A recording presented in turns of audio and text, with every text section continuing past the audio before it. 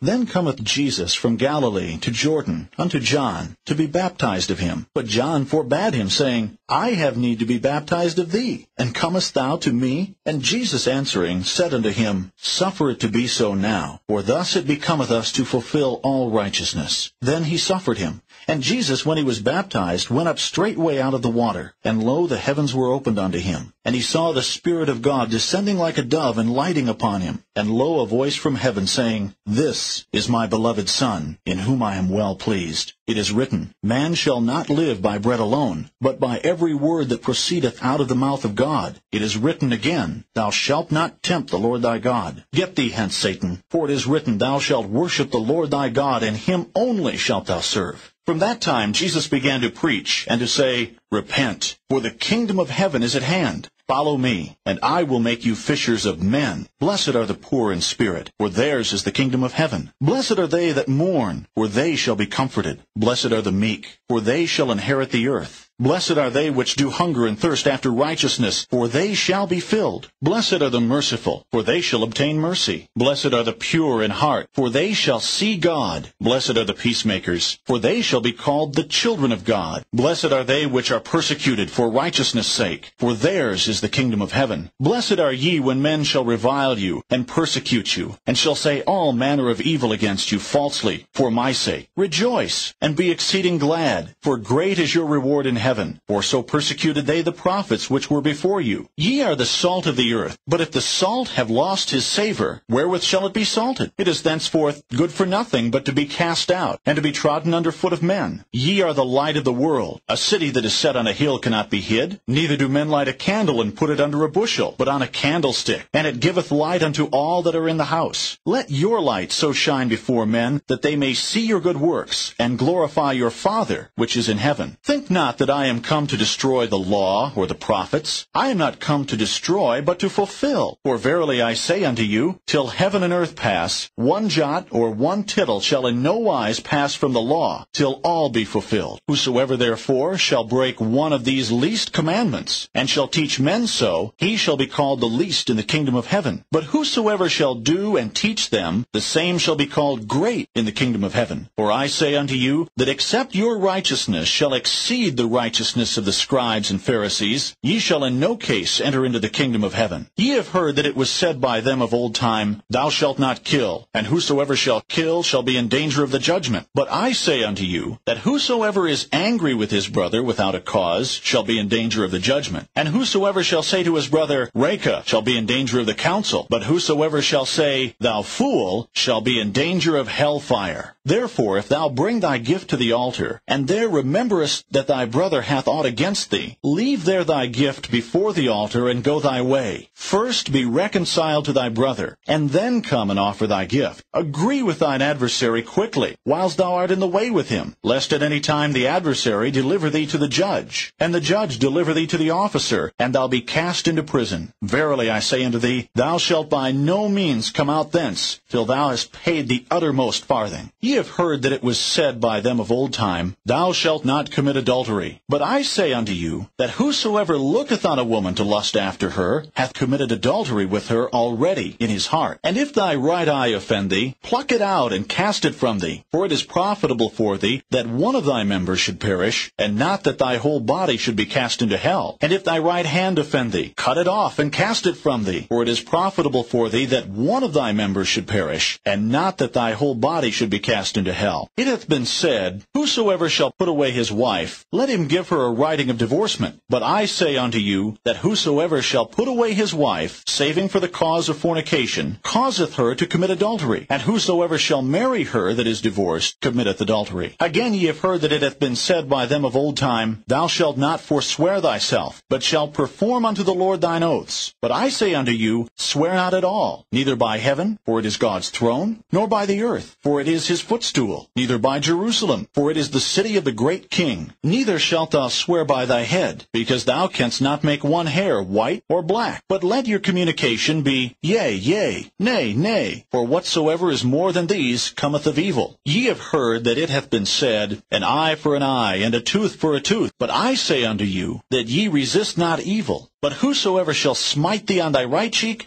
turn to him the other also. And if any man will sue thee at the law, and take away thy coat, let him have thy cloak also. And whosoever shall compel thee to go a mile, go with him twain. Give to him that asketh thee, and from him that would borrow of thee, turn not thou away. Ye have heard that it hath been said, Thou shalt love thy neighbor, and hate thine enemy. But I say unto you, love your enemies. Bless them that curse you. Do good to them that hate you. And pray for them which despitefully use you and persecute you, that ye may be the children of your Father which is in heaven. For he maketh his sun to rise on the evil and on the good, and sendeth rain on the just and on the unjust. For if ye love them which love you, what reward have ye? Do not even the publicans the same? And if ye salute your brethren only, what do ye more than others? Do not even the publicans so? Be ye therefore perfect, even as your Father which is in heaven is perfect. Take heed that ye do not your alms before men to be seen of them. Otherwise ye have no reward of your Father which is in heaven. Therefore, when thou doest thine alms, do not sound a trumpet before thee, as the hypocrites do in the synagogues and in the streets, that they may have glory of men. Verily I say unto you, they have their reward. But when thou doest alms, let not thy left hand know what thy right hand doeth, that thine alms may be in secret, and thy Father which seeth in secret himself shall reward thee openly. And when thou prayest, thou shalt not be as the hypocrites are, for they love to pray standing in the synagogues and in the corners of the streets, that they may be seen of men. Verily I say unto you, they have their reward. But thou, when thou prayest, enter into thy closet, and when thou hast shut thy door, pray to thy Father which is in secret, and thy Father which seeth in secret shall reward thee openly.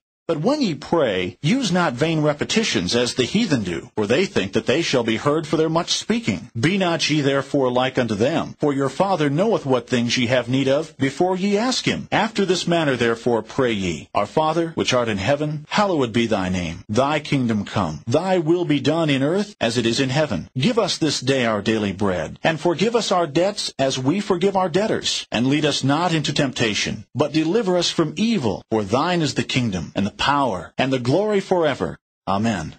For if ye forgive men their trespasses, your heavenly Father will also forgive you. But if ye forgive not men their trespasses, neither will your Father forgive your trespasses. Moreover, when ye fast, be not as the hypocrites of a sad countenance, for they disfigure their faces, that they may appear unto men to fast. Verily I say unto you, they have their reward. But thou, when thou fastest, anoint thine head, and wash thy face, that thou appear not unto men to fast, but unto thy Father which is in secret. And thy Father, which seeth in secret, shall reward thee openly. Lay not up for yourselves treasures upon earth, where moth and rust doth corrupt, and where thieves break through and steal. But lay up for yourselves treasures in heaven, where neither moth nor rust doth corrupt, and where thieves do not break through nor steal. For where your treasure is, there will your heart be also. The light of the body is the eye. If therefore thine eye be single, thy whole body shall be full of light. But if thine eye be evil, thy whole body shall be full of darkness. If therefore the light that is in thee be darkness, how great is that darkness! No man can serve two masters. For either he will hate the one and love the other, or else he will hold to the one and despise the other. Ye cannot serve God and mammon. Therefore I say unto you, take no thought for your life, what ye shall eat or what ye shall drink, nor yet for your body, what ye shall put on. Is not the life more than meat, and the body than raiment? Behold the fowls of the air, for they sow not, neither do they reap, nor gather into barns, yet your heavenly Father feedeth them. Are ye not much better than they? Which of you by taking thought can add 1 cubit unto his stature? And why take ye thought for raiment? Consider the lilies of the field, how they grow. They toil not, neither do they spin.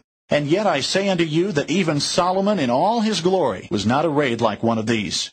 Wherefore, if God so clothe the grass of the field, which today is and tomorrow is cast into the oven, shall he not much more clothe you, O ye of little faith? Therefore take no thought, saying, What shall we eat, or what shall we drink, or wherewithal shall we be clothed? For after all these things do the Gentiles seek. For your heavenly Father knoweth that ye have need of all these things. But seek ye first the kingdom of God, and his righteousness, and all these things shall be added unto you.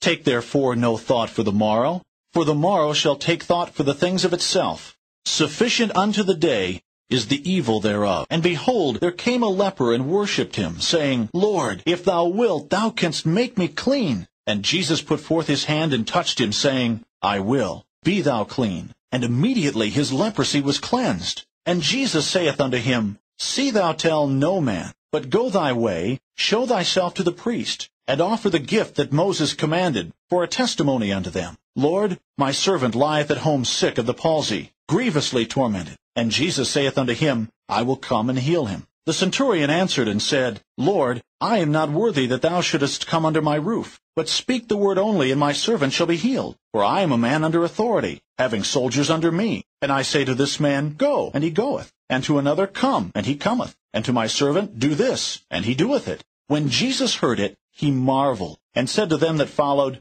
Verily I say unto you, I have not found so great faith, no, not in Israel. And I say unto you, that many shall come from the east and west, and shall sit down with Abraham, and Isaac, and Jacob in the kingdom of heaven. But the children of the kingdom shall be cast out into outer darkness. There shall be weeping and gnashing of teeth. And Jesus said unto the centurion, Go thy way, and as thou hast believed, so be it done unto thee. And his servant was healed in the selfsame hour. And Jesus saith unto him, The foxes have holes, and the birds of the air have nests, but the Son of Man hath not where to lay his head. And another of his disciples said unto him, Lord, suffer me first to go and bury my father. But Jesus said unto him, Follow me, and let the dead bury their dead. And his disciples came to him, and awoke him, saying, Lord, save us, we perish. And he saith unto them, Why are ye fearful, O ye of little faith? Then he arose and rebuked the winds and the sea, and there was a great calm. There met him 2 possessed with devils, coming out of the tombs exceeding fierce, so that no man might pass by that way. And behold, they cried out, saying,